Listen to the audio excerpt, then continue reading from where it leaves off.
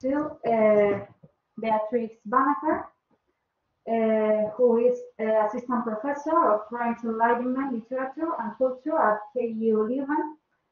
Her doctoral dissertation dealt with fictional representations of cultural identity and cultural transfer in 18th century prose fiction, and her research interests and results include the transcultural history of early modern fiction, literary translation, and authority construction in 18th century women's writing.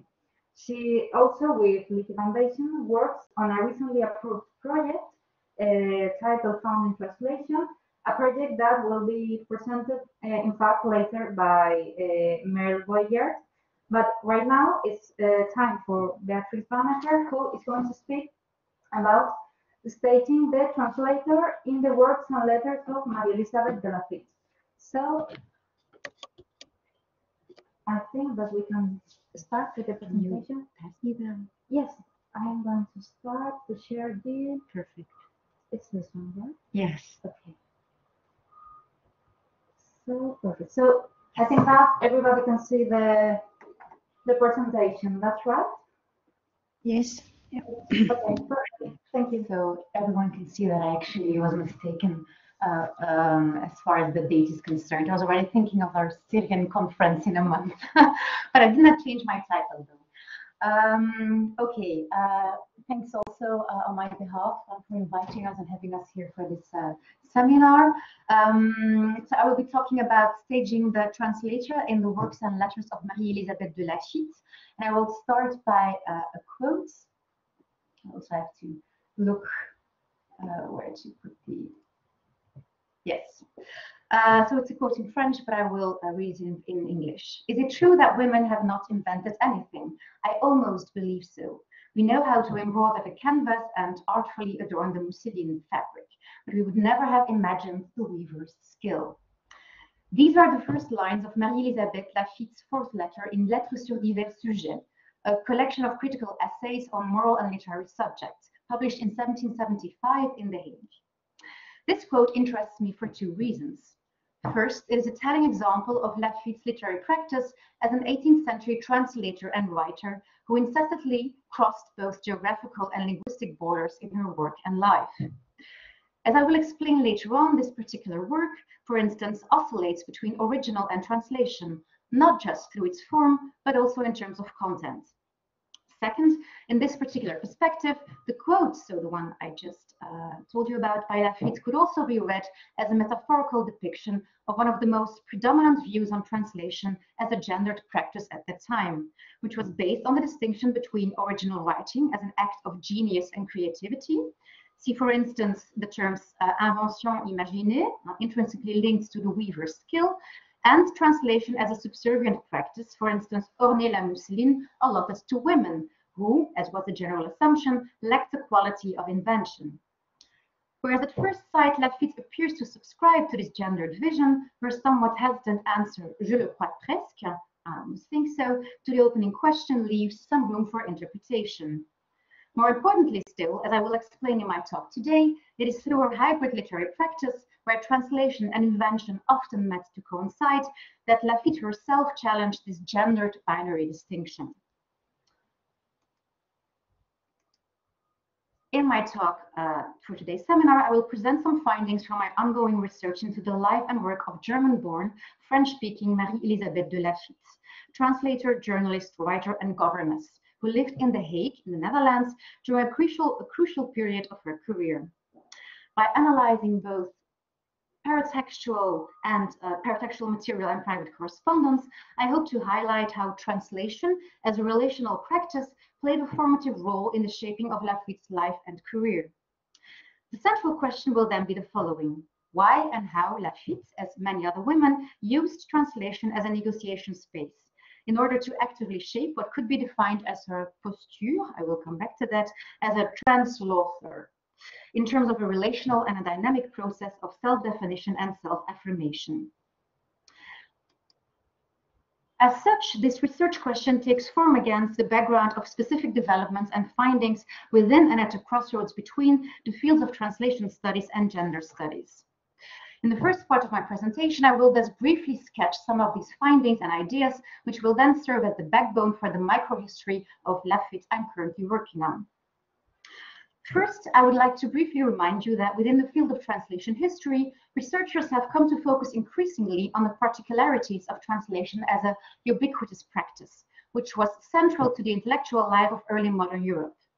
This was a period of looking forward, characterized by a rise in vernacular cultures, and also of looking back to the rediscovery and redeployment of previous, often classical works.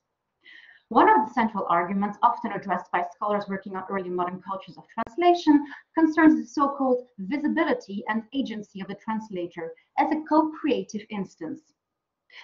Whereas the seminal work by Lawrence Venuti, for instance, The Translator's Invisibility, has proven fruitful in laying bare the particular challenges faced by translators in modern times, early modern translations seldom proved to be faithful renditions of the original.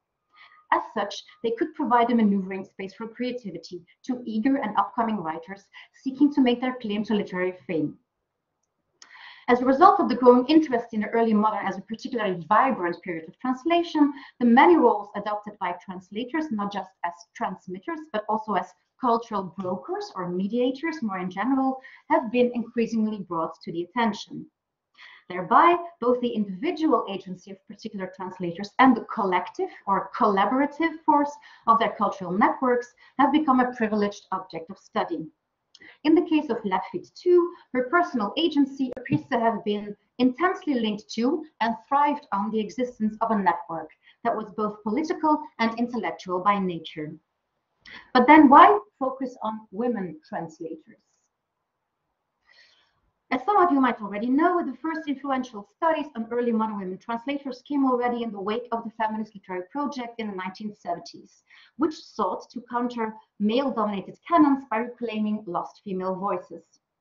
Theoretical impetus came, amongst others, from an article by Laurie Chamberlain on gender and the metaphorics of translation, which identified a sexualized conceptualization of translation through history, according to which, for instance, the use of certain metaphors, think of the belles infidèles, served to oppose the inferior, reproductive feminine translation to the superior, productive masculine original.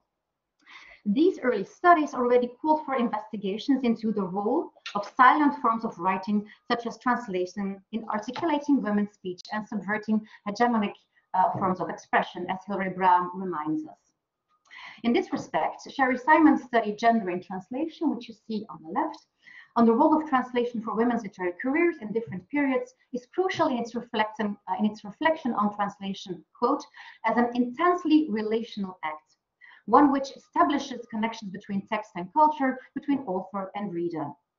This relational perspective is also central to a chapter in Julie Kendler-Hayes' work, Translation, Subjectivity and Culture in France and England, as you see on your right-hand side, which focuses on 17th and 18th century British and French female translators.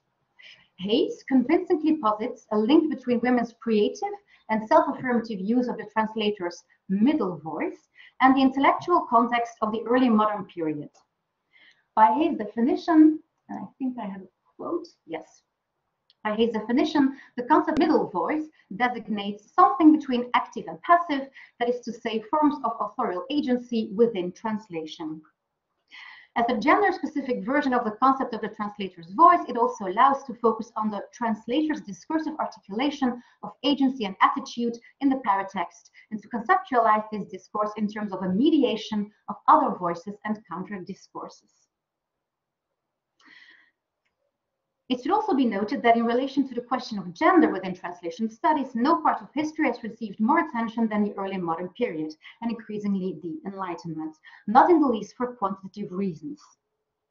As Hilary Brown mentions in a recent contribution to the Routledge Handbook of Translation, Feminism and Gender, scholars have been intrigued by the numbers of women who emerge as translators as the Renaissance and Reformation, and one could extend that to the Enlightenment, spread through Europe, from queens and aristocrats to members of scholarly families and those with more humble and obscure roots. It has long been established that translating was a zone more accessible to women, precisely because of its supposedly marginal position. More recently, and precisely by looking at early modern practices, women translators' agency has gained even more emphasis, not just as individuals, but also in collaboration. Now, these rather recent shifts towards a conceptualization of translation as a creative and a collaborative practice also provide the theoretical backbone for my analysis of La Fite's life and work. Not just because through her work she is a telling example of the 18th century predominant vision of translation as a creative writing practice, but also because she appears to have forged her posture as a writer in a productive connection to her role as a translator. Before addressing this hybrid authorial self-representation, I would like to draw your attention to some key concepts which in my research have somehow helped me to define this particular practice. Concept of relational authority and that of the translator's posture. In its broadest sense, authority is at play in the working of power relations, be they political, social, or cultural. It also refers to the relevance of specific knowledge or expertise as a means towards external recognition, be it in a particular discipline or in society at large. In the works of French philosophers and sociologists such as Jean-Pierre Leclerc or Pierre Bourdieu, authority is designated as a quality, a credit, negotiated and achieved through association with different types of connections. Informed by the search for recognition by others, authority construction thus implies the use of relational ties, and hence turns into a dynamic and dialogical process, in which both representations of the self and others, the interior and the exterior, and the individual and the collective interact. Although during the early modern period, the creation of a public persona, Lieke already discussed this, gradually became more acceptable, for women writers also devoid of inherent forms of authority, one of the ways in which the search for fame and recognition took form was through association with other, more renowned writers and intellectuals. In La Fite's case, this maneuvering will appear both from her constant repositioning in the paratext, as well as in her works as such, but also through comments on literary translation in her letters, which were often expressed in relation to other actors with whom she corresponded.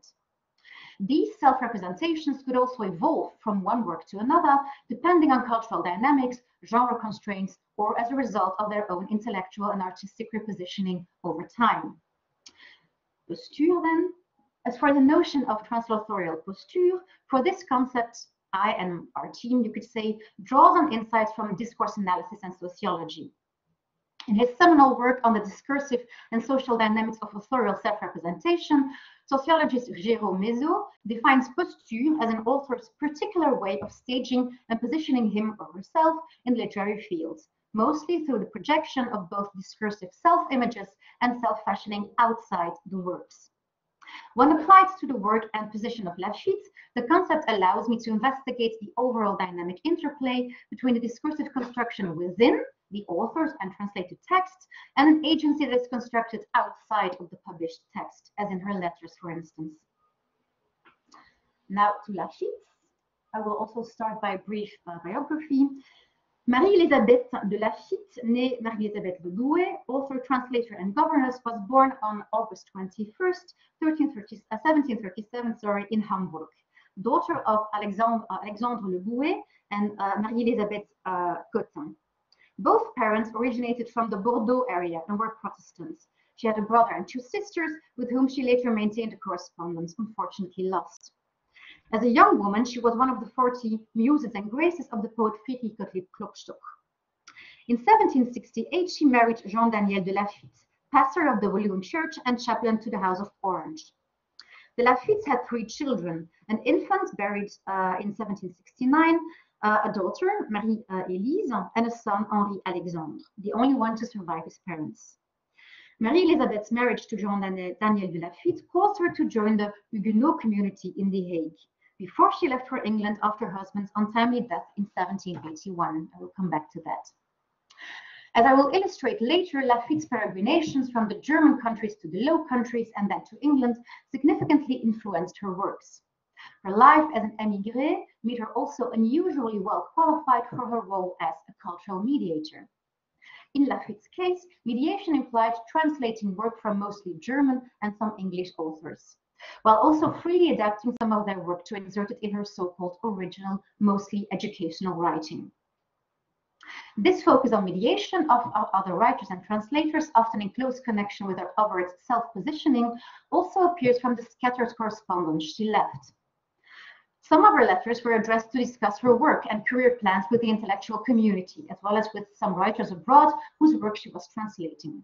Others served to establish relationships in view of professional advancement.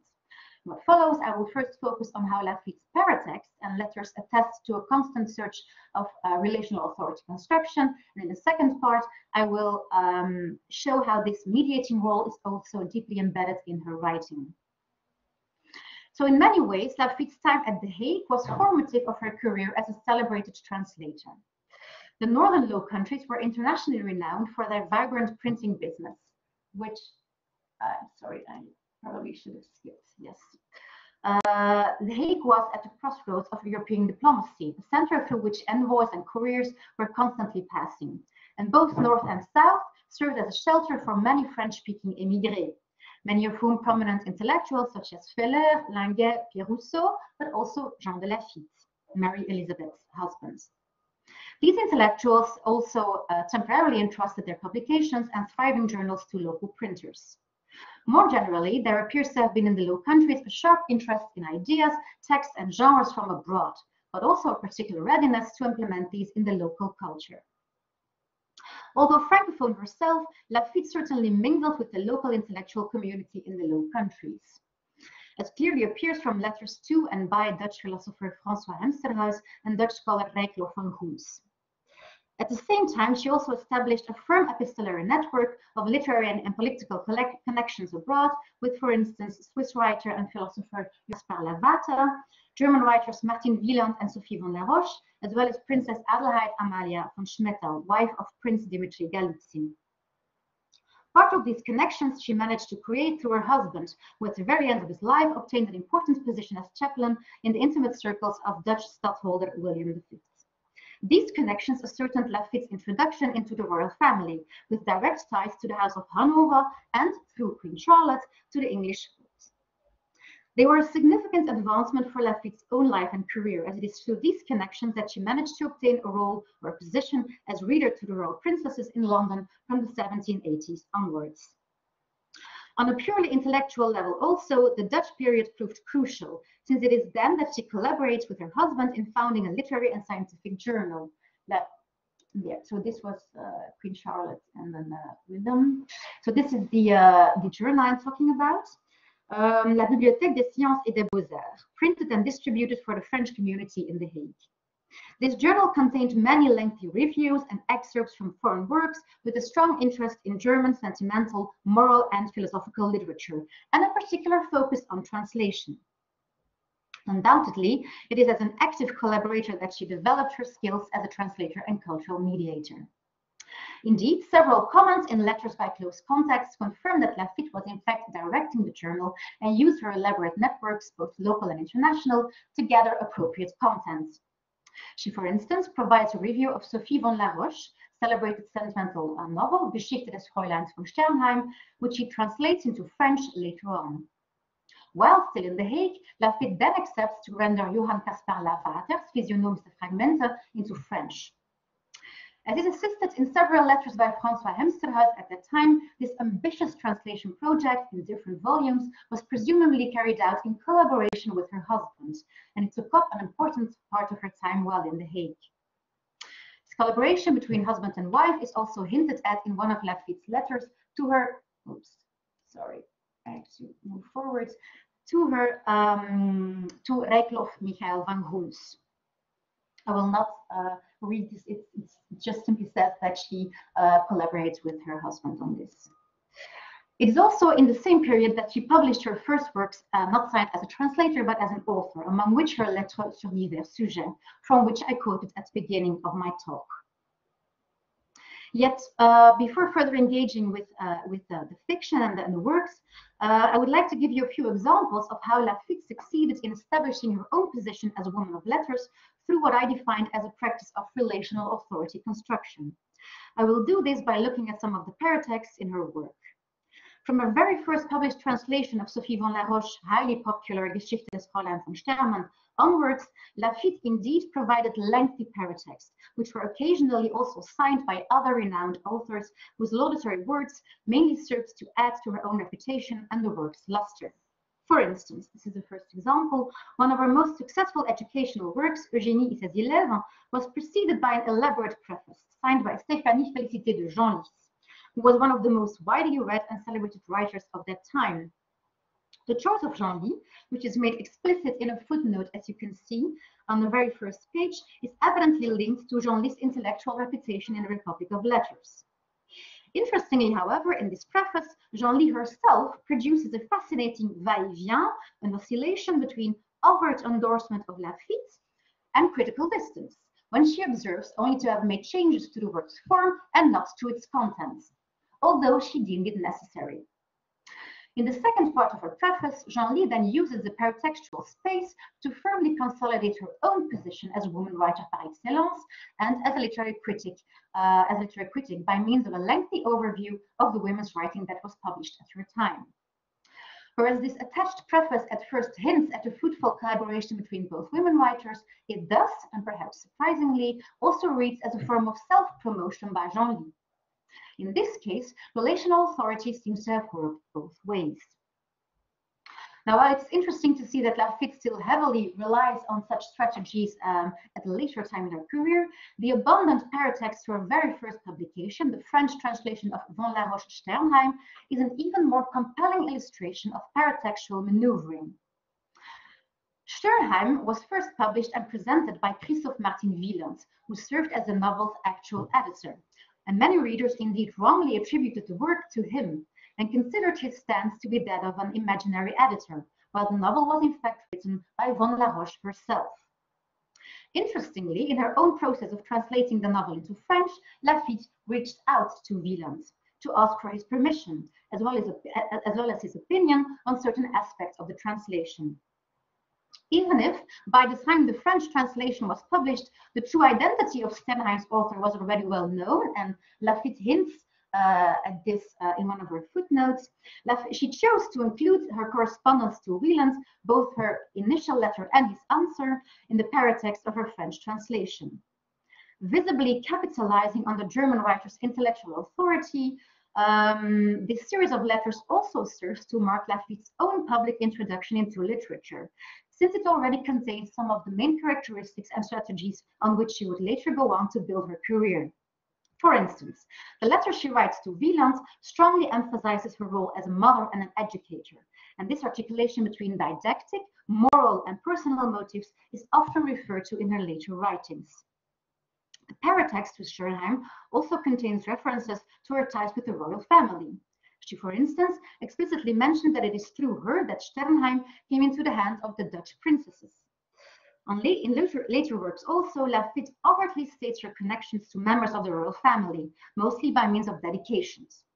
For instance, her Entretien, Drames et Contes Moraux, published in 1778, shows a lengthy dedication to Queen Charlotte, a few years before La Fite would actually leave the Low Countries to join the household of Queen Charlotte in Great Britain, as a reader to the Queen and instructress to the princesses in German and French.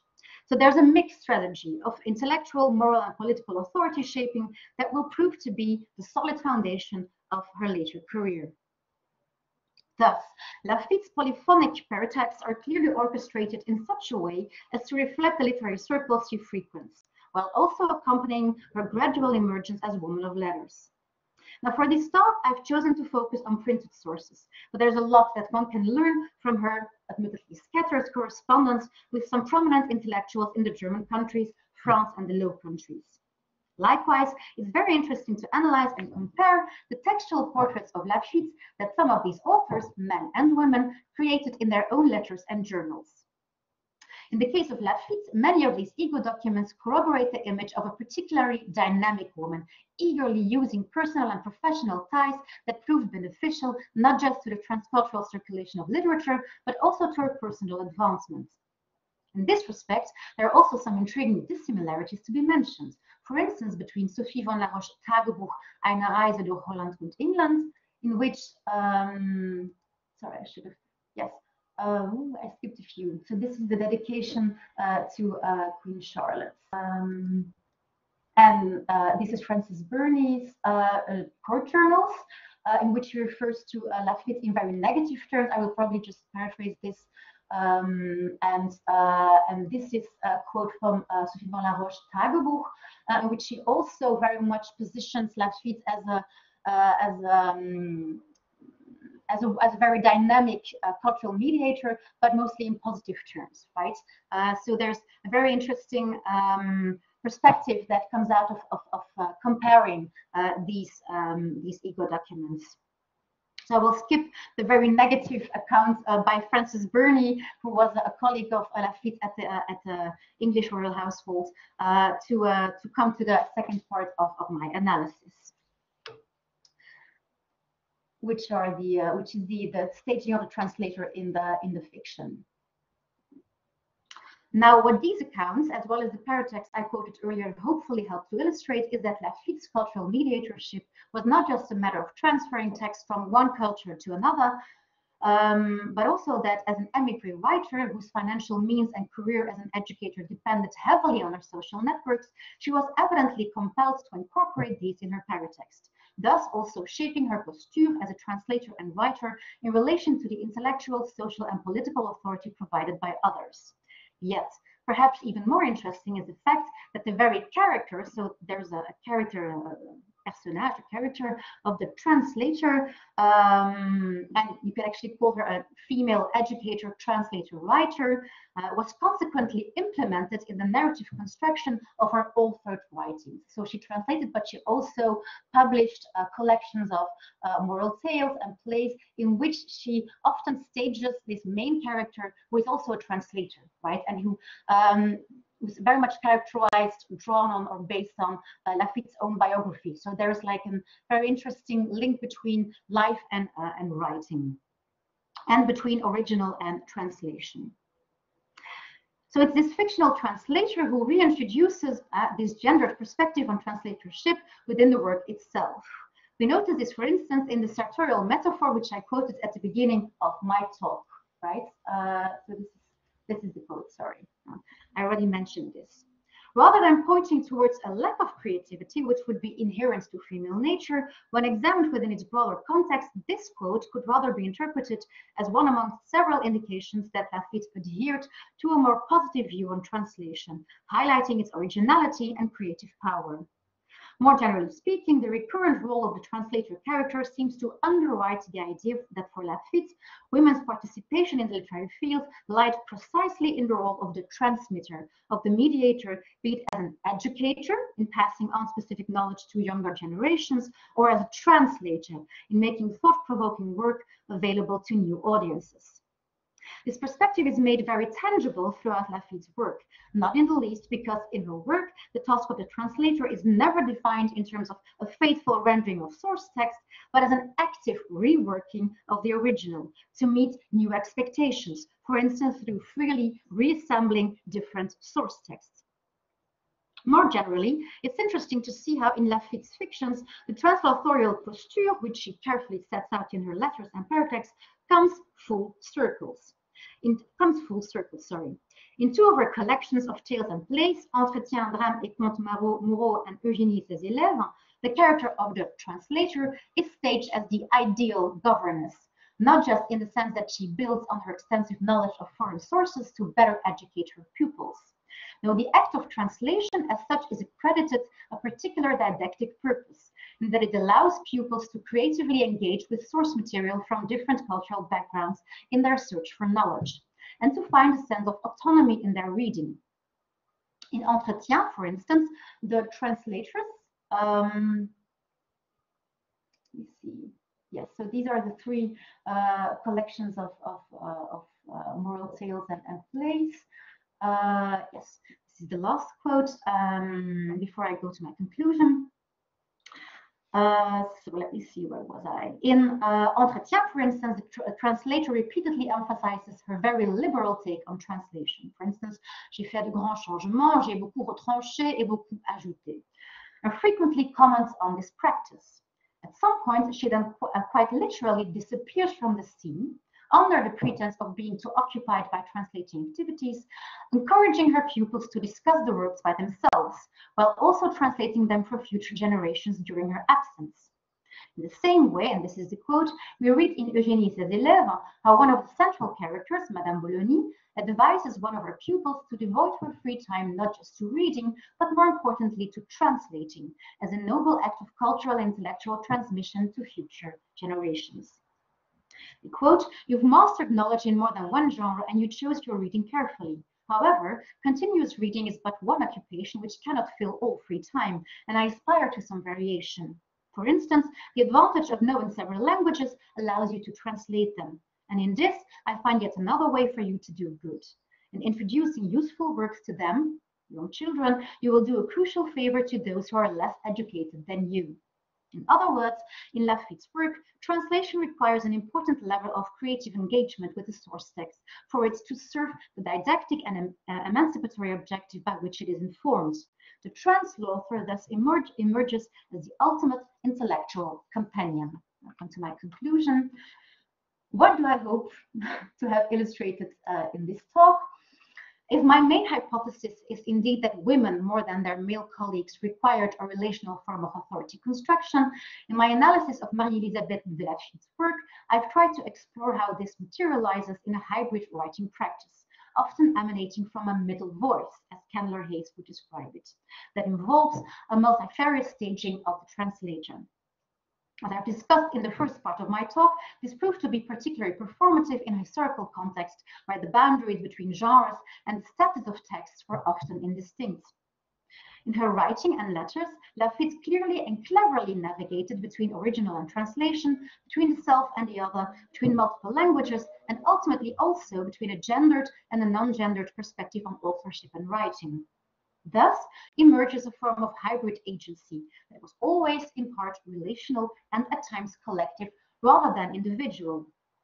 Additionally, by choosing to not closely compare source and target text, but rather to embed my research in a broader examination of the networks La Fite participated in, as reflected in letters, paratexts, and even in fictionalized accounts, I hope to have illustrated the importance of piecing together different sources, both fictional and non-fictional, not only to reconstruct the multi-layered and dynamic nature of these translauthors' self-representational strategies, but also to better understand their effectiveness in examining how they were perceived, received, and circulated at that time. Thank you.